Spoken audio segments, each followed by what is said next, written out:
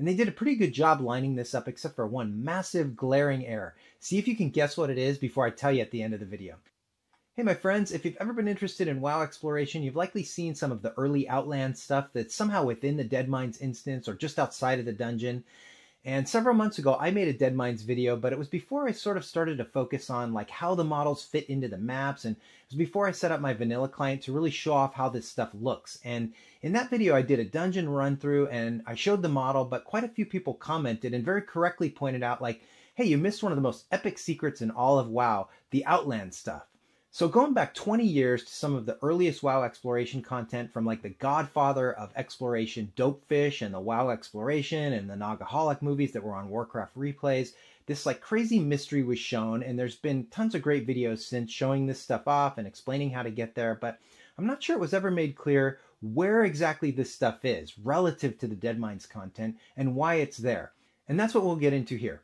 So when you're playing the game here in Westfall, you're in Map 0, Eastern Kingdoms. You enter the farmhouse here and you go into this world model object, Deadmines A, which looks like this, and it's situated below the terrain map, sort of like this. And if we line up the farmhouse in this view, you can see that this is the caves you'd go through, the undead miner area would be down over here, and the room where you'd run toward the instance portal, maybe jumping over a little railing to get down, is here. And then you zone into the instance portal and are moved from Map 0 to Map 36, Deadmines. And then you're inside this model, Deadmines B WMO, which includes the huge ship and the big goblin foundry and the rest of the instance model. And this model doesn't ever get loaded into the Eastern Kingdoms map, it's only inside the Deadmines map, and we'll look at that more in a second. But just for fun, you can see how it would line up all together. And if you bring it into this view, and they did a pretty good job lining this up except for one massive glaring error. See if you can guess what it is before I tell you at the end of the video. Alright, so here is Deadmines B world model object, and our common area is the room where we zone in here, and you can see that they are the same on both models. So if we line everything up, it looks like this. And the Juggernaut is over here in its cove behind the big door, which is there in the very south of Westfall or the north of STV here. And yes, that big door is actually here in-game in Eastern Kingdoms. So from like a story perspective, here is the Deadmines beneath the hills of Westfall. And if you caught the mistake before I tell you at the end of this video, let me know in the comments. Okay, so we've zoned in, we've moved from Map 0 to Map 36 here. We wind through the tunnels of Deadmines B, fighting the Ogre Foreman and Sneed and the Shredder, and through the Foundry and to the big ship with Van Cleef. And that model is laid into the map like this, with much of the instance tunnels beneath the terrain over here. But we know that for like 2 decades, explorers have glitched their way out of this model, either as mages blinking back through the instance portals or by standing on a pipe against the top of the models and logging in and out.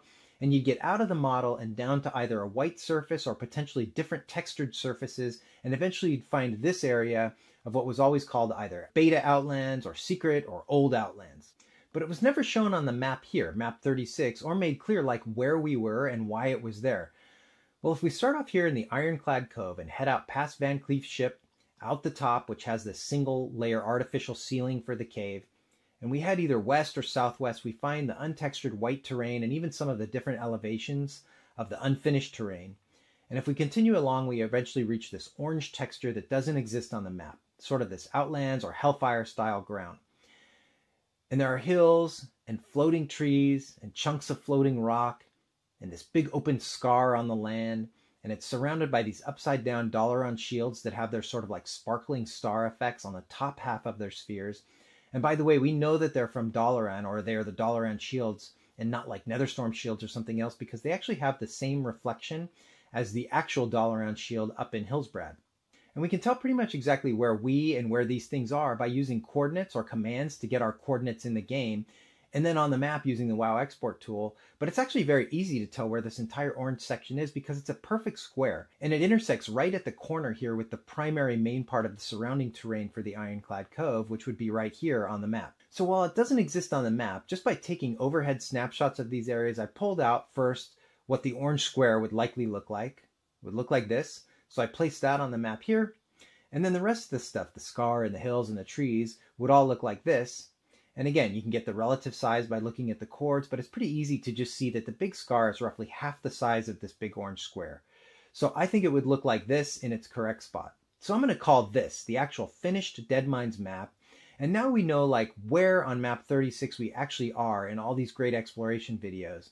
And as for like, why the heck is all this stuff here? Well, if you don't know, John Statz is one of the first WoW 3D model designers, I think behind Dana Jan, who was first. And he addresses this in a great interview by Supasoka, who asked him point blank, like, why is all that stuff there in the Deadmines? And I'll play a quick bit of it, but in short, he explained that this was likely a dungeon designer just screwing around with props or quickly checking out new assets and then just leaving it in the game either by mistake or because they just didn't care and it didn't really affect too much.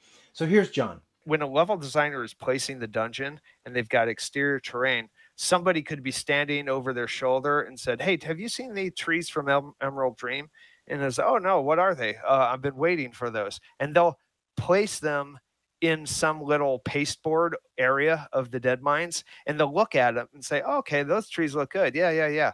And then they'll just go back to the Deadmines. So you can almost visualize, it's 2001, Dana Jan, the designer credited with Deadmines, is hard at work, and another designer comes by and says, hey, have you seen the stuff I'm working on for Outland? And he quickly moves down to an unused area where he's working, loads it in, and says, yeah, it looks great, goes back to working on Deadmines, and they never think about it again. But it creates 20 years of like mystery and intrigue for nerds like me and any of you out there that enjoy this stuff too. All right, so finally coming full circle, the problem with these great maps is that when you come out of the cave, the front of the ship and the big door is on the left, to the north. But in the Eastern Kingdoms, it was clearly to the south. So the door should have either been to the south, on your right, or the entire map flipped upside down like this, so that the door in the coastline of Westfall is on the south, and the main model would stay where it is, but the exit model, which is this small cave here, model Deadmines D, would need to be on the left or the west side to line up with how it is in Eastern Kingdoms. And incidentally, Deadmines Model C is the exit cave outside in Eastern Kingdoms.